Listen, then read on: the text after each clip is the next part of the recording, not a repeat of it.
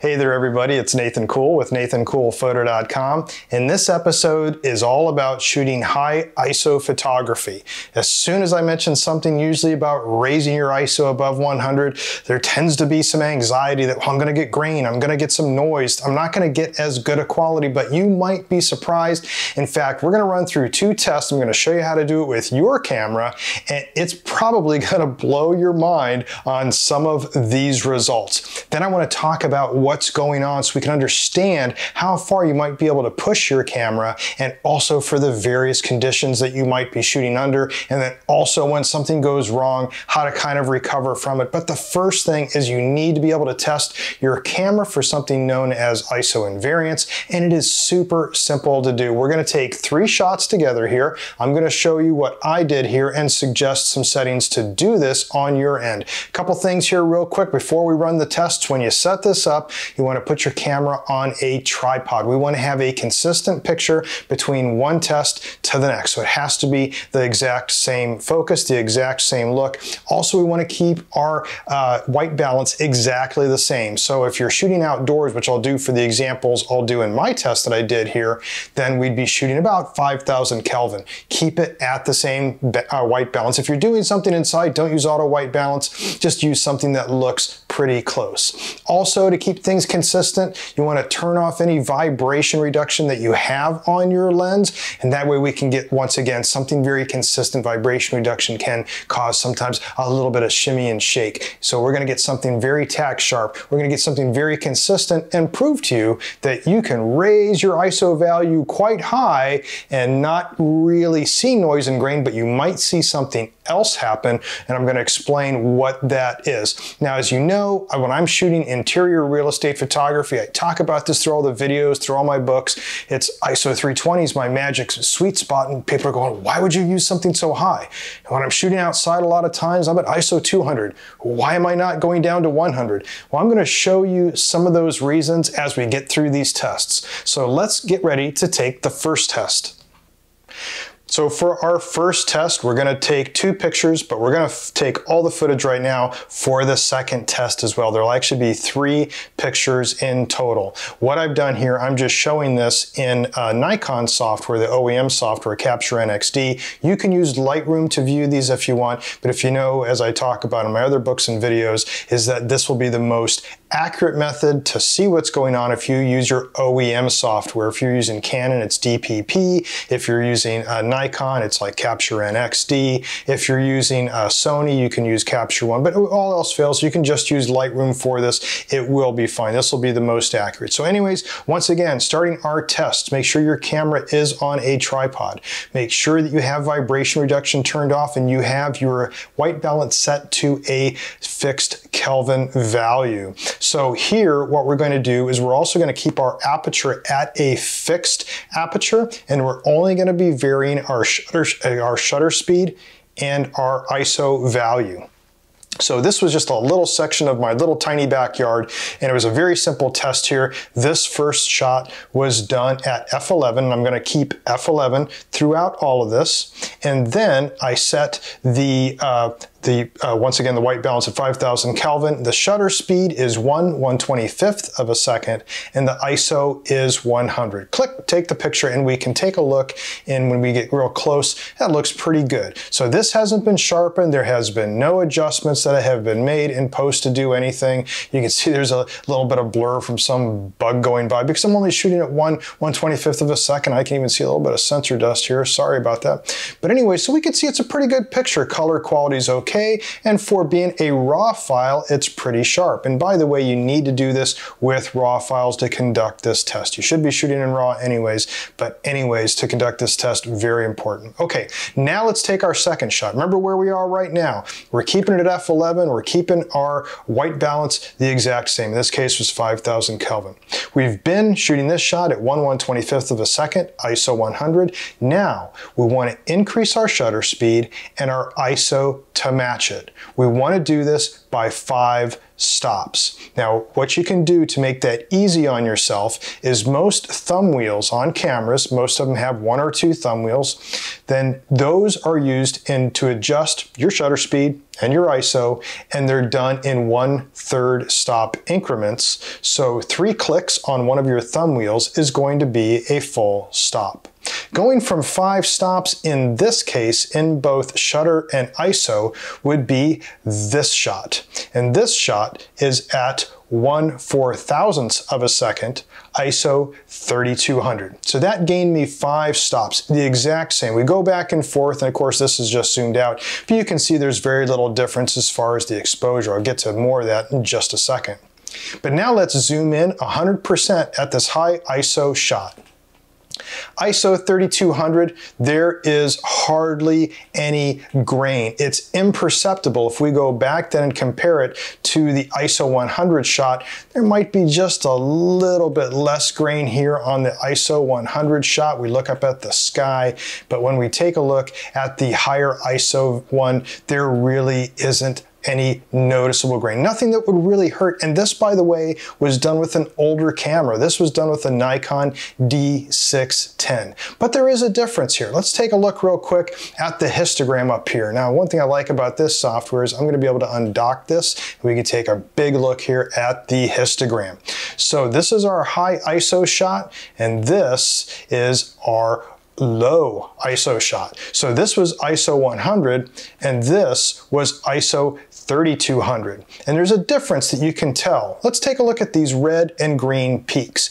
Here in the low ISO shot, the peaks are high and narrow. When we go to the high ISO shot, the peaks are shorter and they're wider. So what's happening here is that even though we really aren't getting grain, when we go back and forth between these two, we can see that the contrast has changed. So the dynamic range is actually what's being affected.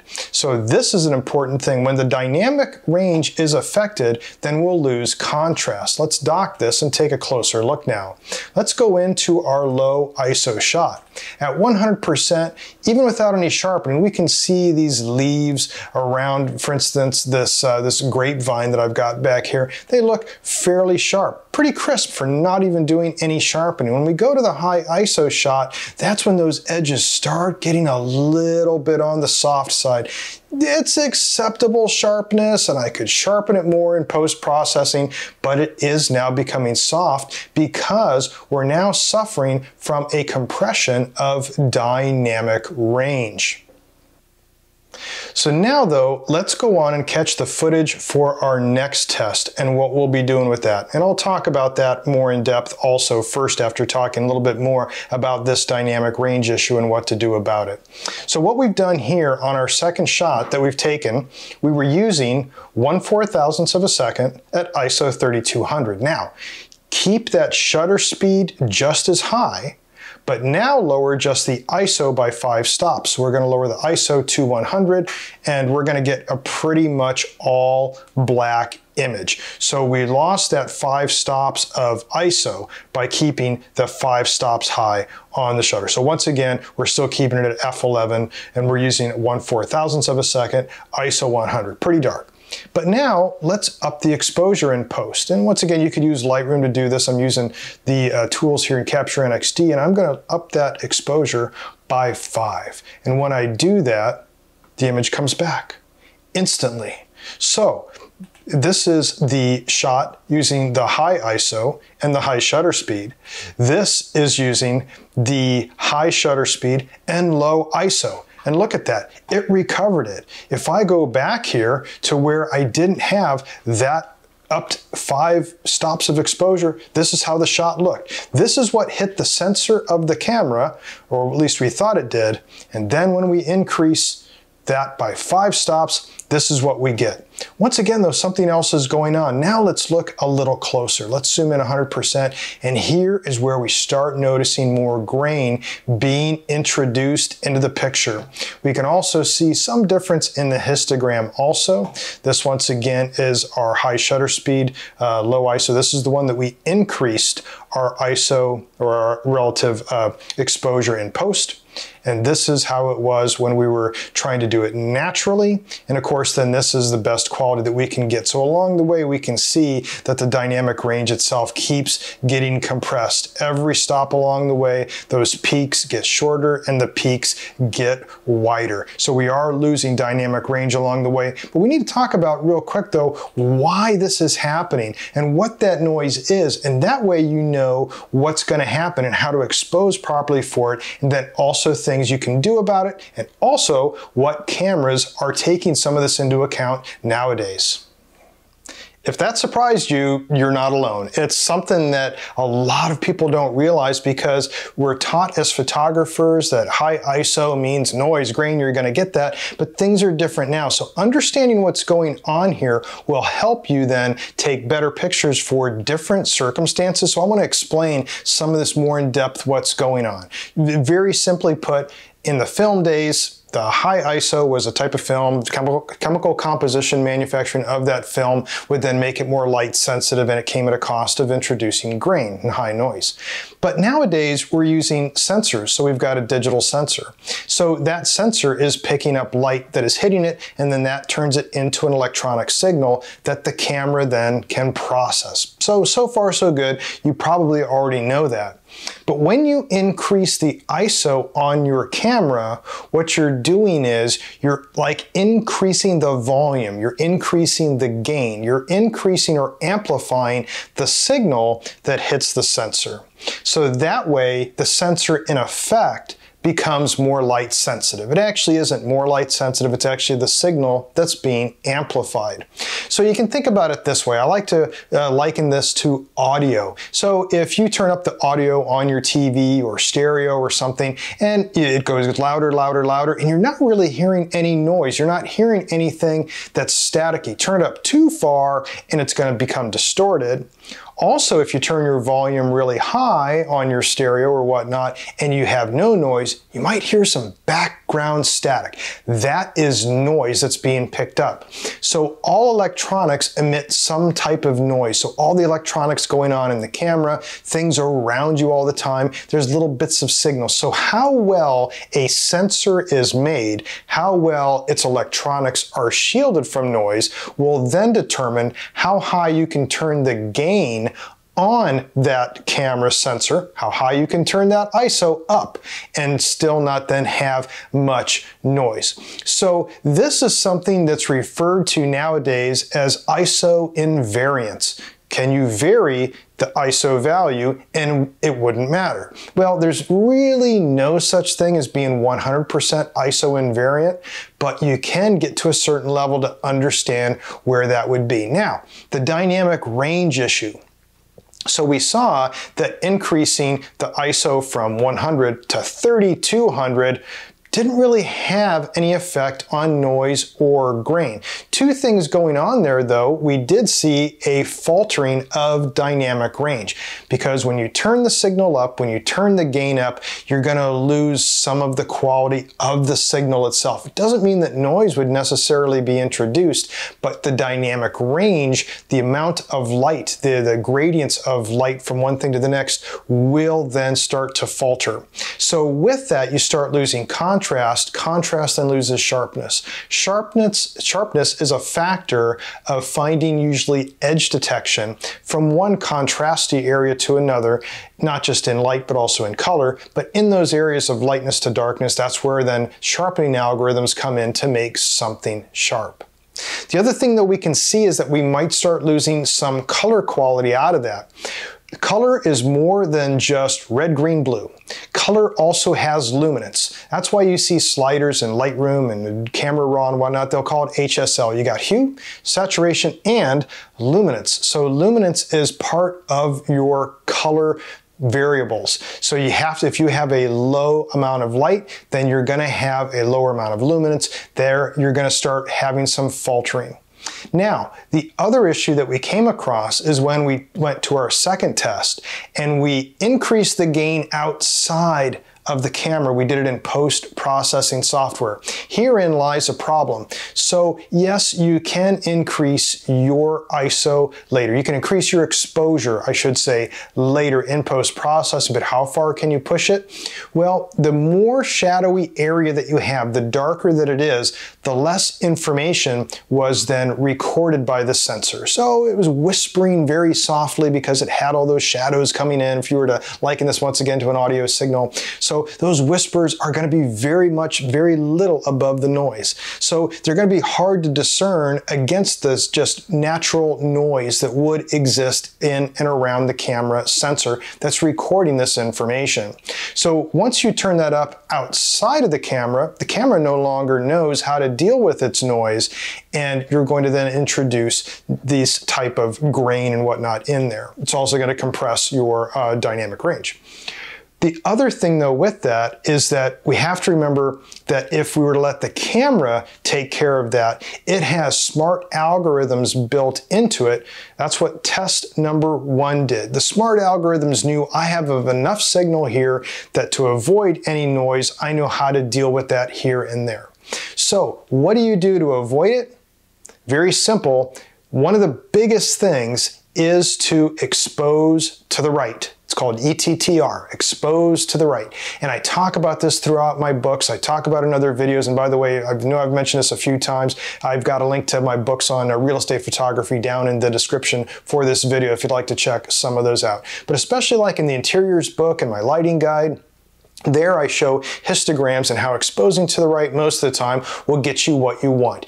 You want fewer shadows because shadows have lower signal. Lower signal can then be susceptible to noise within the camera. It's not noise because the ISO is low, it's noise because there's just natural noise around there.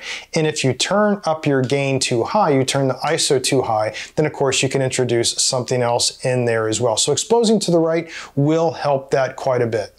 The other thing too is something known as dual ISO. This is where, once again, cameras can make sometimes better decisions on this than software can. Let's take a real close look here, for instance, on the camera that I was using that was really old compared to a newer camera of the Nikon Z6. A great place to look for this is at DxoMark.com. And here I'm able to compare two cameras, that old Nikon D610 versus the Nikon Z6. So we can see in orange, that's the Nikon D610. In red is the Nikon Z6. And the Z6 actually falters on dynamic range up until it gets past 400. Then all of a sudden it takes a jump. And then it gets better on the dynamic range throughout the high ISOs compared to the D610. A lot of times this is called dual ISO or dual ISO gain. And all that this is where then the camera knows the type of gain it should apply to the incoming signal off the sensor. In other words, when a certain ISO value is set, what type of gain will it use? What will it use in its electronics? And what will it use in its algorithms to then deal with this? That's why a lot of cameras nowadays, a lot of these mirrorless cameras especially, nothing to do with mirrorless, just because the tech is newer, is that they're able to come up with these better type of ISO dealing compensation type of electronics and algorithms. Everything else stayed the same. In fact, let's go over to noise. We can see that the noise actually was pretty much the same. It's a little bit better on the Nikon Z6 than the D610. Tonal range, yeah, once again, not much of a difference. Color sensitivity, that did vary somewhat, and I'd kind of expect that for a newer mirrorless camera to be a little bit more color sensitive. But what's really telling is when we look at that dynamic range, and we can see that the dual ISO comes into play.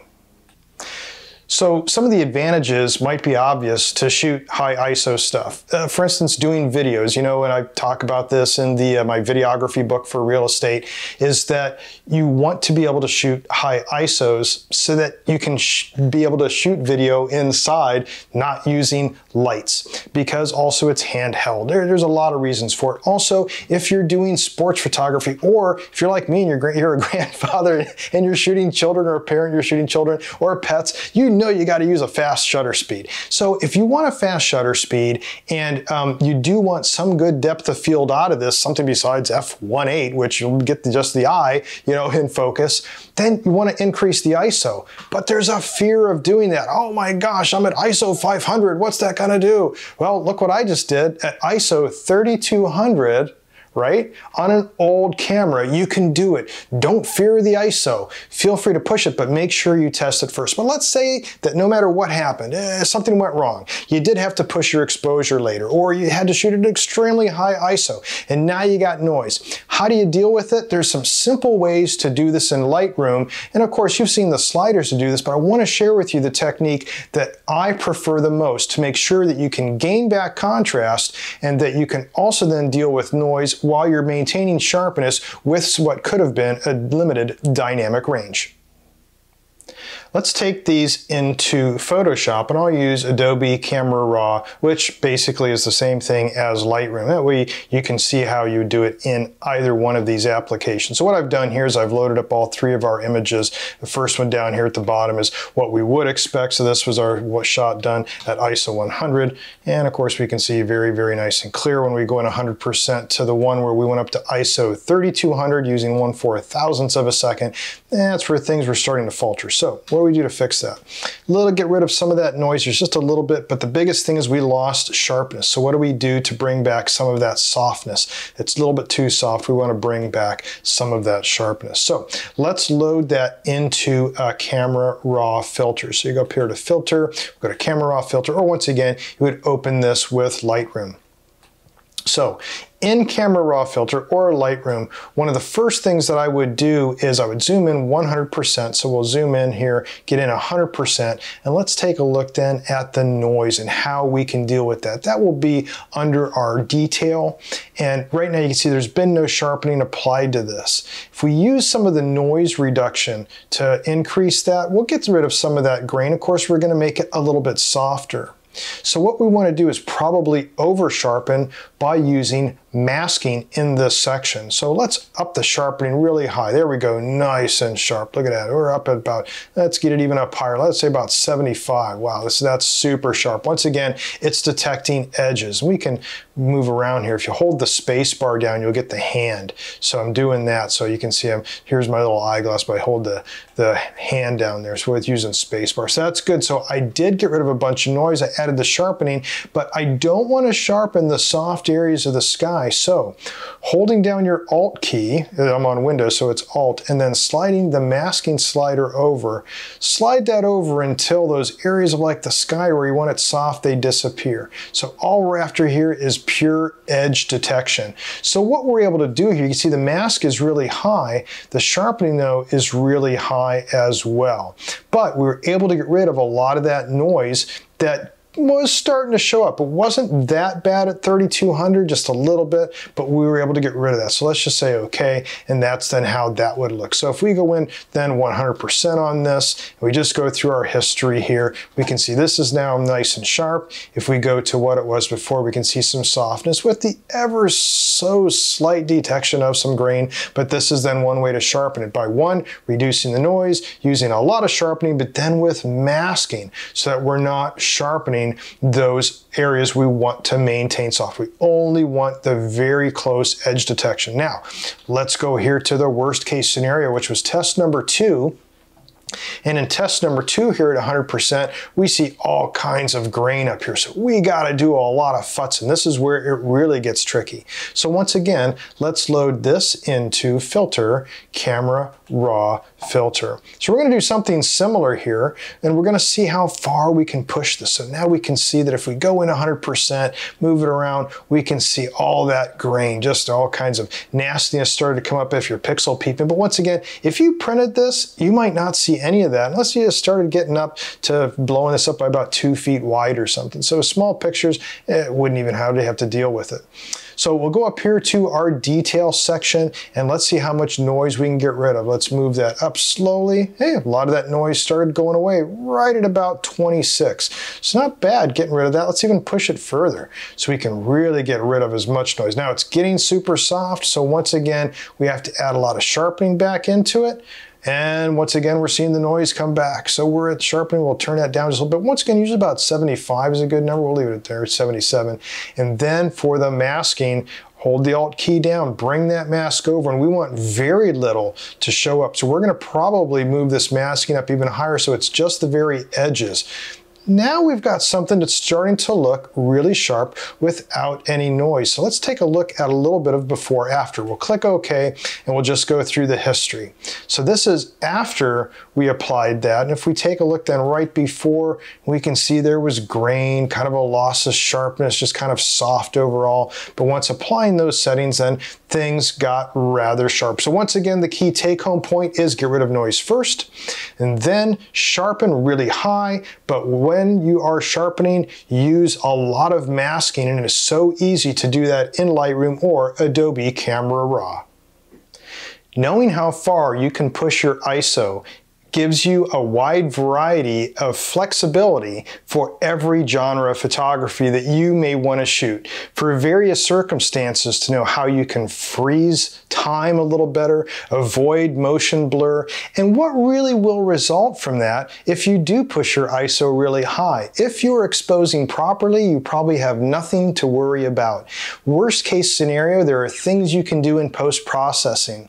If you underexposed an image by 1 or 2 stops, you can easily up that exposure in today's modern cameras and really not lose any quality. Yeah, you'll clip a little bit of the dynamic range, you might get a little noise, but until you get into the very, very high ISO ranges, those things are negligible and easily repaired in post-processing. So run the test yourself on your camera and you may be surprised, and then of course start experimenting with what you can do to push your ISO and get very creative on the type of imagery that you can capture.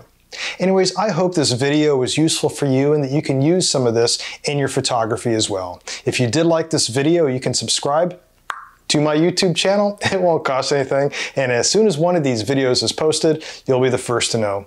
Thanks so much for watching. Until next time, take care, be safe, and get out there and shoot something.